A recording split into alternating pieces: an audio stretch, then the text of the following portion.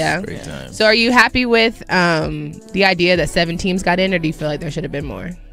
Should have been more. ACC teams? There should have been more. I mean, NC State? but here's the thing. NC State should have got in, I think. I think NC State should have got in. Clemson, I think that was a little bit of a tougher argument because Clemson didn't have a marquee win like State's win over Auburn. Mm-hmm. But the thing is, you can nitpick, and I think overall the committee did a good job. But once you start comparing teams individually, like I don't think St. John's, I think NC State people would have a good argument to say we should have got in over St. John's. Mm-hmm. But at the end of the day, you got to win games. You got to control what you can control.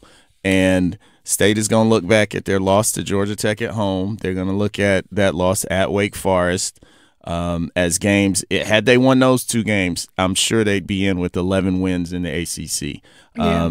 And missed opportunities. The game at Wisconsin in the ACC Big Ten Challenge, that was back and forth. They had a chance to win that game, and the game against Virginia.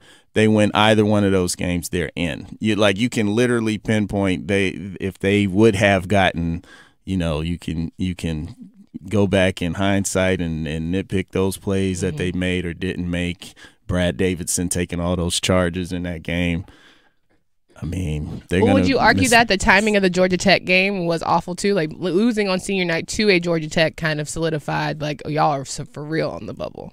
Or do you think if they had lost earlier to Georgia Tech, kind of been like, all right, we're getting into our season ACC play, whatever. But the fact that it was like we've been in the thick of it now.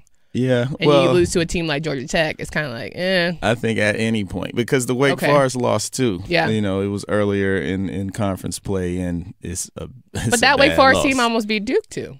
It's a bad loss. That would have been a bad loss for Duke too. Okay. So if they had lost to Wake Forest, you think they wouldn't have been #1 seed, or that wouldn't have mattered? That's a good question. Probably wouldn't have mattered though, because winning the ACC tournament cleaned all that up, especially having to beat North Carolina to do it.